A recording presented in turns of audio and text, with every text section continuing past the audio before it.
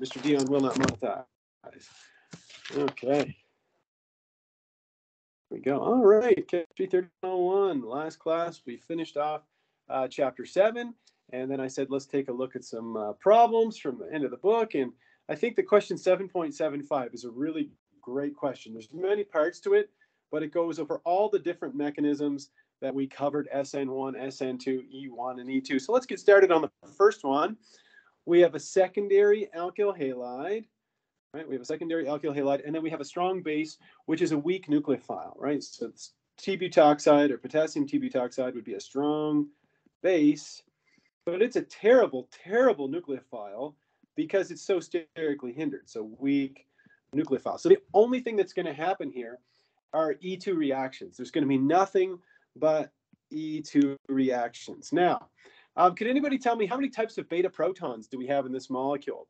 Right, if we zoom in on this guy, this is an alpha carbon here. How many types of beta protons do we have? Maybe I could make that alpha a little bigger. How many types? There, exactly. Thanks, Kiana. Exactly, right? We have a beta proton here, and then we have some beta protons here. And so we can get elimination happening from either of those places. Now, the major product, is it going to be the Hoffman product or the Zaitsev product? I'll try not to quiz you too much on a Monday, on a rainy Monday. What's going to be the major product? Would it be the Hoffman or the Zaitsev? Is it going to pull off preferentially the red proton or the blue proton, potassium T-butoxide? Anybody, since it's such a sterically hindered base? Yes, thanks, Savannah. It's going to be the Hoffman product, right? So our major product is going to be this compound. So this will be our major product. And then we're also going to get the minor product where we get the Zaitsev product like this, but we're not done yet. Right? Could anybody tell me there's one more product that I'm missing here? Can anybody tell me what it is?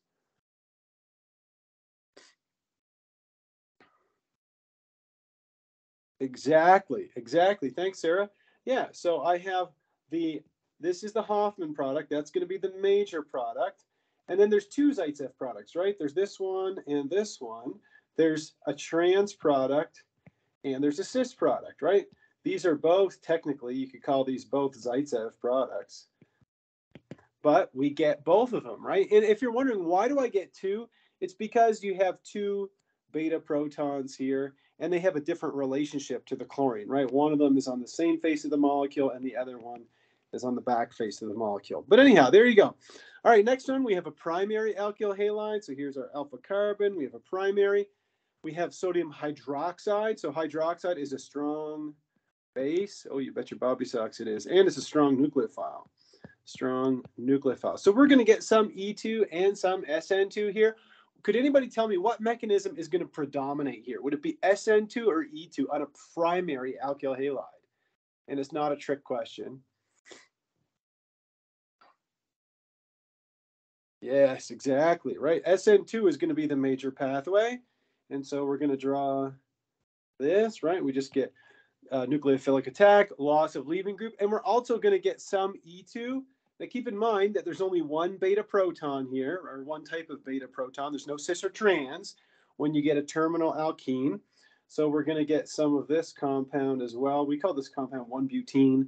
We'll cover alkene nomenclature in the next chapter, but there we go. So this is our major product, the alcohol that comes from SN2, and then this is the E2 product over here.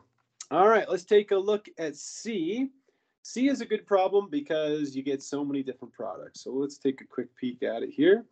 We start out with this secondary alkyl halide, and now we treat it with sodium. I'm going to put the charges in here. Ethoxide. And we know that ethoxide is a strong base, strong nucleophile, isn't it? So strong base, strong nucleophile. Now we have a secondary alkyl halide, and so what mechanism is going to predominate? Would it be SN2 or E2 when it's secondary? Anybody tell me? Exactly. Thanks, Kiana. It's going to be the E2 that predominates, right? But now we have an unhindered base. And so we have technically three types of beta protons, but I've been describing it as two. And so the major product is going to be the one where it abstracts the blue proton, isn't it, right? We're going to get a mixture of the trans product, and the cis product. Now, which one of these is going to be the major product? It's going to be the one that's less sterically hindered. So this would be our major product. Then, of course, if we pull off the red proton, we're going to end up with this compound. And then we're also going to get the SN2 product, right? So if we do nucleophilic attack and loss of leaving group, remember when you have an SN2 reaction, you get inversion of configuration. So now the new group, the ethoxy group, is going to be going back into the page. And so those are all the products we get. And if you're sitting there wondering, and I know you're not, but yes, you do have to be able to identify all of these products. Let's try another one. This one we have not a primary or a secondary, but a tertiary alkyl halide. So you're definitely not going to get any substitution on a tertiary, right? If you're using a strong base or strong nucleophile, you would in solvolysis, but here we're using sodium ethoxide, right? So sodium ethoxide, we have a tertiary alkyl halide. It's a strong, we have sodium ethoxide. It's a strong base. Wrote this down before. Strong base, strong nucleophile. And so what are we going to get here? We're only going to get E2 occurring. Now there's two types of beta protons here. We have these ones in red, and then we have these ones in blue over here. So if I pull off, if you look at those two protons, since we have an unhindered base, if we pull off the proton in blue, that's going to give us the major product, which would be this. Okay, so this will be our major product, the Zaitsev product. And then the Hoffman product, that's not very pretty. The Hoffman product, there we go, is going to be the minor product. Now, can I have cis and trans with this compound? What I have in the red circle, can this exist as cis and trans? And it's not a trick question designed to fool you. Exactly. Thanks, Sean. The answer is no. Okay.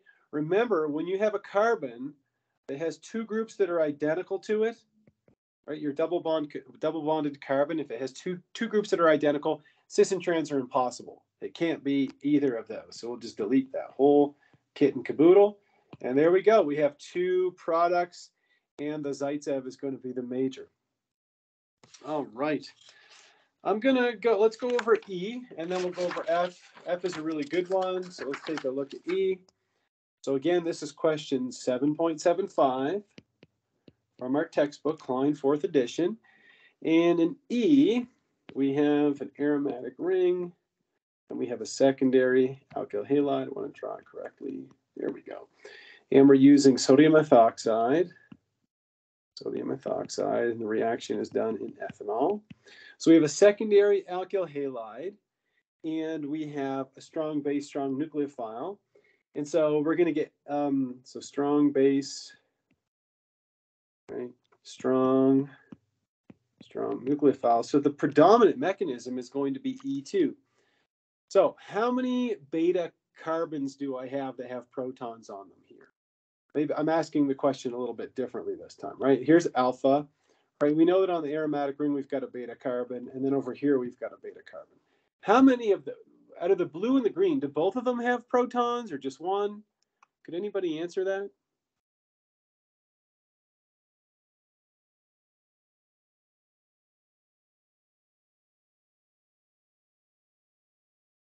So they don't both, right? Because pH stands for aromatic ring, right? So if we draw in an aromatic ring like this, right?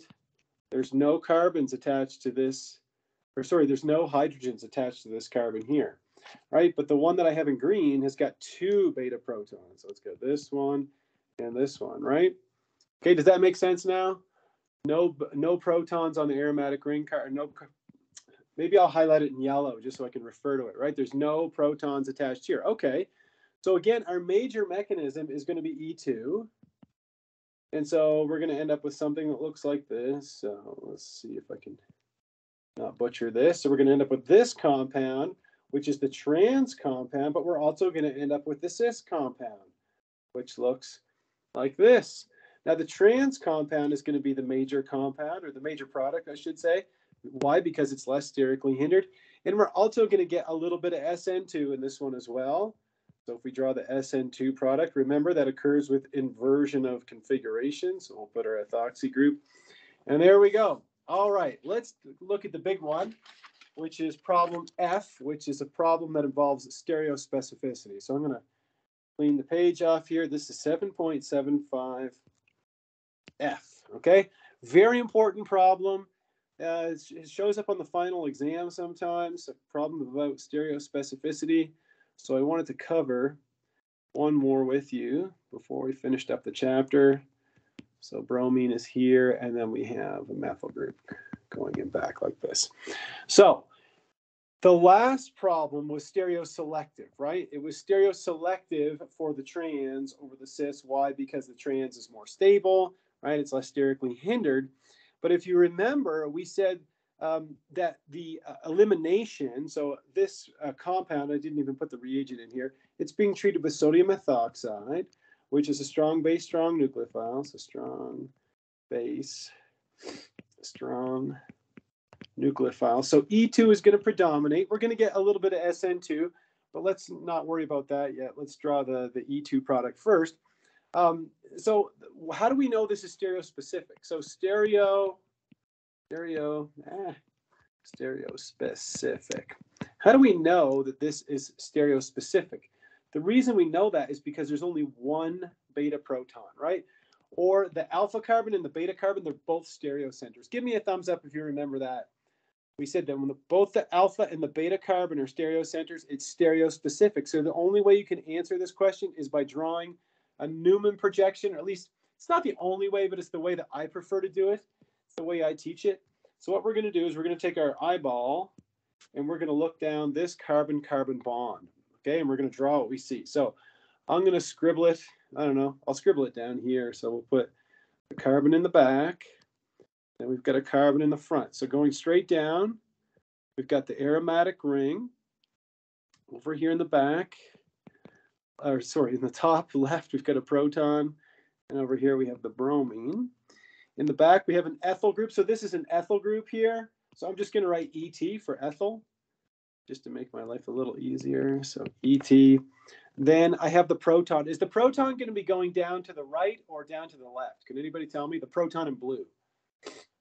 It's not a trick question. Down to the right or down to the left? The proton in blue. It's going to, thanks, Savannah. Yeah, it's going down to the right. Yes, there we go. So we have a proton here. And then we have the methyl group here. They didn't write methyl. I'm going to put methyl there. So now what we need to do is we need to put this bromine and this hydrogen, we need them to be anti-periplanar to each other. So what I'm going to do is I'm going to bring the proton over here. I'm going to put the methyl group up here, and I'll put the ethyl group down here. Okay, so I'm going to rotate it 120 degrees. And what I end up with is something that looks like this. So just let me redraw it here. Bear with me.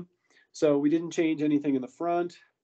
I've got my proton here, my bromine here, and so put my phenyl here, hydrogen here, and my bromine is still there. Now I'm going to have my hydrogen down here.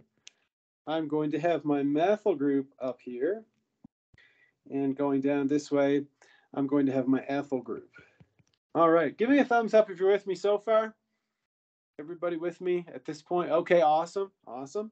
So now what we're going to do is we're going to do the elimination, right? So if you're wondering about the mechanism, so the mechanism is this, right? You pull off this proton, you make the double bond, you lose the bromine. So now we're going to do that E2 mechanism. So E2, and we're going to draw the product that we get. So once we eliminate the bromine and the proton, which are anti-periplanar to each other, you can see that we end up with a double bond. Oops, get my black pen here.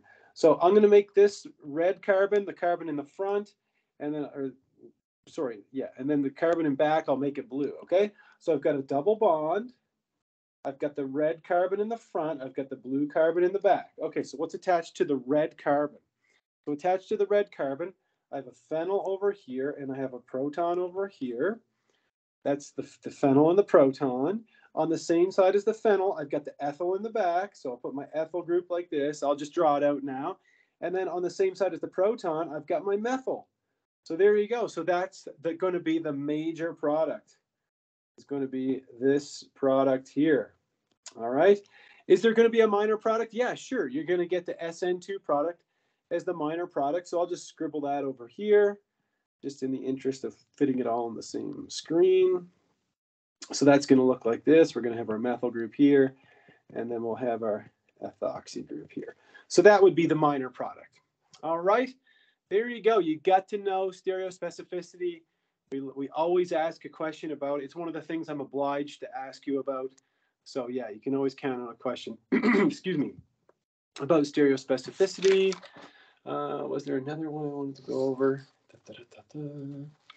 Yes, there's a couple other ones that I wanted to go over with you. I wanted to go over J and K.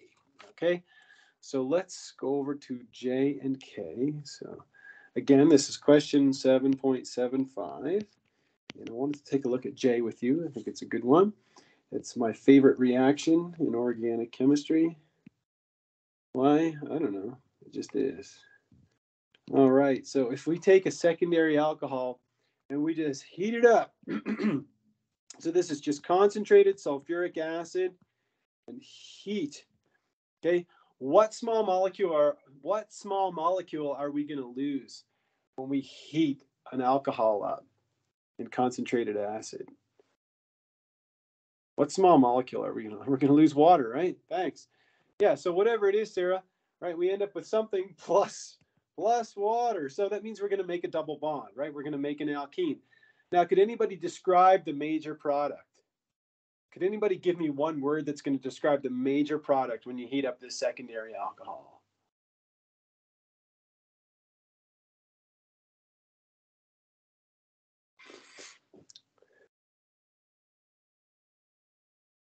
All right.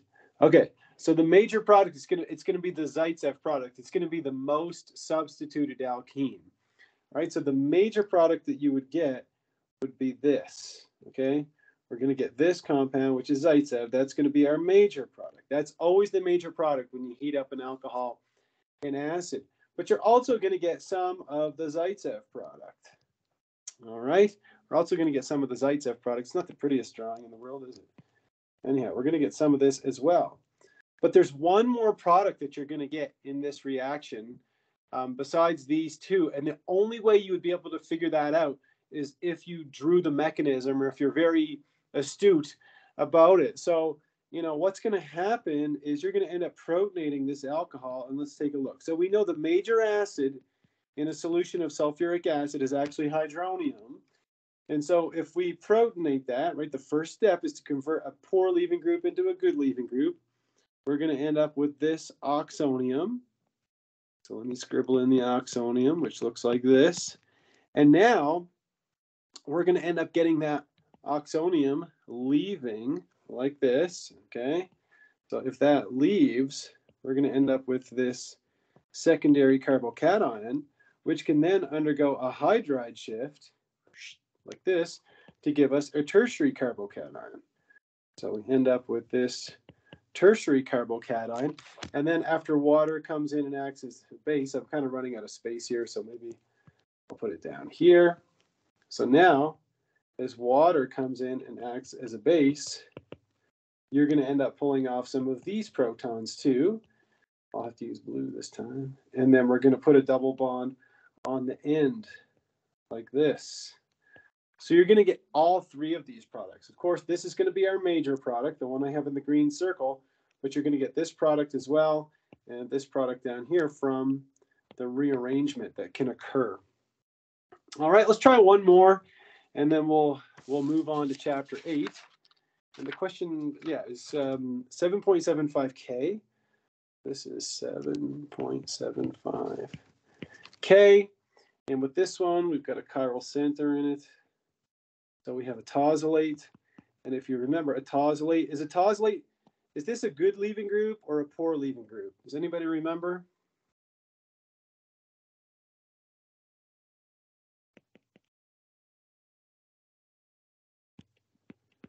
Right, it's an excellent leaving group, right, Savannah? Great, thank you. So it's a very good leaving group. And then we have chloride. Now, chloride is it's a strong nucleophile, but is it a strong base? No, it's a very weak base, right? How do you know it's a weak base? Well, it's the conjugate base of a strong acid. And then we have DMSO. And DMSO is a polar aprotic solvent. And so the main mechanism here, if we have a secondary alkyl halide, okay, or sorry, a secondary leaving group, I should say, or a leaving group on a secondary carbon, and then we have a strong nucleophile that's a weak base, we're only going to get one mechanism occurring here. Could anybody tell me what mechanism this is? Remember, we have a good nucleophile, but it's a weak base, so there's no elimination. What's the only mechanism that's going to occur here?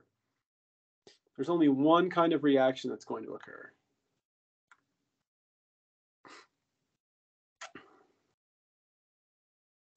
Exactly. Thank you. It's an SN2 reaction, isn't it? Right. The only thing that's going to happen is SN2. That is it. That is all. Now, keep in mind, this is a chiral center. And so when you do an SN2, you get inversion of configuration. And so what we're going to do is we're going to replace this with our chloride, but we're going to flip the wedge to a dash, and we're done. And that's it. And that's the only product we're going to get in this case. And so, again, you want to make sure that you know the table that covers all the different types of bases and nucleophiles, and then you want to go over the table where you have primary, secondary, and tertiary substrates, and make sure that you know that, and you're able to solve problems like this one, like question 7.75 and 7.76 that we covered last class. So I think those are excellent problems that make great food for thought. And, you know, repetition is one of the mothers of learning, I guess, or at least that's what I've heard said. And so I think that the more of these practice problems you do, the better off you'll be. And the better you'll be, or the better off you'll be in chapter 8 as well, because, again, organic chemistry is very much an additive subject. What you learn in chapter 7 is going to apply in chapter 8, chapter 9, chapter 10, and, of course, chapter 11. So let me just say one more thing before I end this video. And let me just go down here where I have a little more room. So something that, you know, kind of where we are in the course right now, okay? I told you that the real kind of heavy organic chemistry starts in chapter 7, and we just finished chapter 7. Today we're going to move into chapter 8, which covers alkenes, so alkene chemistry. Then we're going to take a step and go way forward into the chapter on NMR, so NMR, anyhow. So that's kind of a departure a little bit. But then we come back in chapter 9 and we study the chemistry of alkynes. And then in chapter 10, we study free radicals. So radicals. And just so you know, so chapter 11, which is the last chapter we covered, the name of that chapter is synthesis. So synthesis. And what chapter 11 covers mainly, it covers mainly chapters 7, 8, 9, and 10. Okay? It's kind of a review of all 4 of those chapters, or putting them together and, you know, really mooring your synthetic prowess. So again, remember, organic chemistry is very much an additive subject. So once you've committed, you know, these tables to memory and you think you've mastered the material, again, it's going to serve you for the whole rest of your time in organic chemistry. So it's not going to be time wasted whatsoever. All right. Well, we'll end it there, and then we're going to start up chapter 8 in a little bit.